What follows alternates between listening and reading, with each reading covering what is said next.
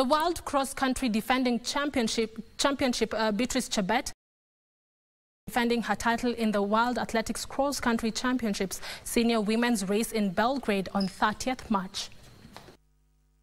Kenya's Beatrice country title last year in Bahas, and she intends to put up a fierce defense of that crown at the country championship. Rebecca's compatriots Agnes Ngetich, the bronze medalist in Bahas, and Immaculate Nyango are expected to provide tough opposition.